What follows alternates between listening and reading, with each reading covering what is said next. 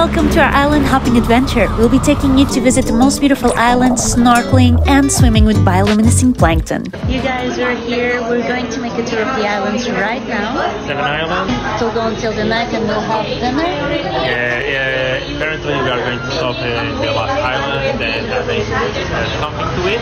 Meanwhile, just have confirmation that they have vegetarian options. Yeah. We're here at the port, ready to go to our boat. We have our fins and our goggles. On Pranang Beach or Pranang Cave, we're gonna go to Tang Meng Island. Thailand has more than 100 islands, so we thought this would be a great way to get to know some of them. Leaving the Ao Nang Pier behind, we're ready for our first adventure. Shall we go see some Nemos and so on? Did you know that Thailand is home to some of the world's best snorkeling spots? And it's all thanks to its crystal clear waters, vibrant coral reefs, and colorful marine life.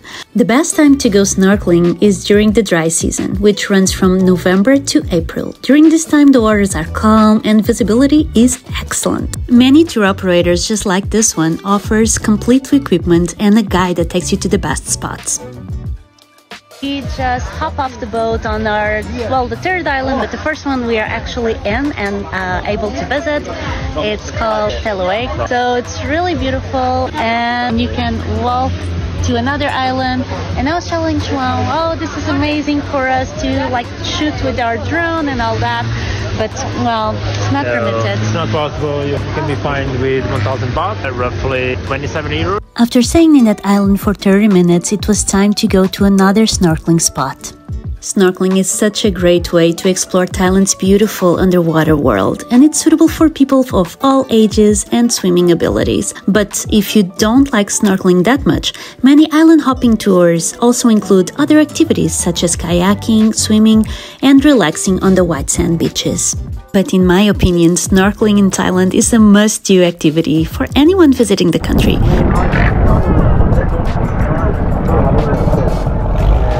Just finished snorkeling and look in his face.